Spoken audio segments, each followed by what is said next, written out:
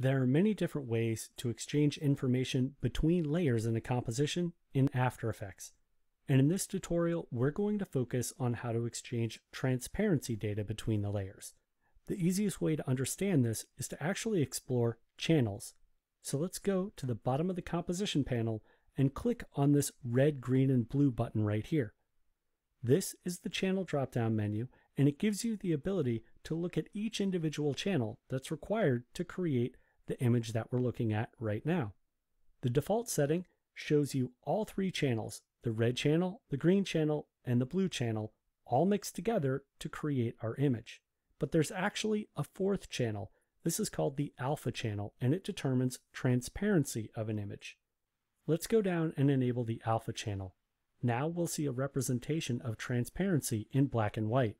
Whatever's 100% white is 100% opaque. Anything that's 100% black is 100% transparent. Let's go ahead and select layer 6 in the timeline and press T to open its opacity settings. Let's change the opacity down to a setting of 50, and now you can see we have 50% gray pixels. Now let's work on building our project. Go back to the channel dropdown and make sure RGB is enabled. Let's also click on the background layer in the composition panel and drag it over to the left, making sure to cover the entire background left to right, top to bottom. Go back down to the opacity settings for layer 6 and bring the opacity up to 100%. Now let's create some animation. In the timeline, enable the visibility for layer 5. Then press the spacebar on your keyboard to play back. And you see I've already got large type animated from the left to the right. I'll press the spacebar to stop playback anywhere in the middle of the timeline, just as long as I can see these letters in my composition panel. I want to fill these letters with the background and have the background be transparent. To do that, I need to make sure that I toggle my switches and modes, and I'm actually in the mode area. Instead of focusing on the modes, let's go to the right side of this section. Go down to layer 6 and click on the drop-down where it says None. We have 4 different options for exchanging transparency data between the layer above layer 6 and layer 6 itself. So let's choose Alpha Matte Lanikas 2. Now press the spacebar to begin playback, and you can see we've successfully filled our type with the background layer.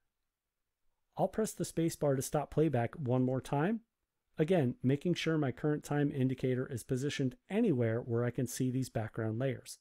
Even though alpha channel data is being transmitted between both layers 5 and 6, they're still independent layers. So if I want to blur the background a little bit, I can just select layer 6 and then go up under the Effect menu, Blur and Sharpen, and choose Fast Box Blur. In the Effect Controls panel, just click and drag on the blur radius to increase the blur. And I'll set mine to a rather modest 7. Now we can press the spacebar one more time, and you can see our animation. We've successfully pulled the transparency data from layer 5 and applied it to layer 6 using a track matte. So images are made up of a red, a green, and a blue channel. And those channels blend together to create the image that you're looking at. But there's also a fourth channel, the alpha channel, that determines the transparency. So when you create something like text in After Effects, the alpha channel is automatically created for that layer. So text is always ready to use as a source for an alpha matte.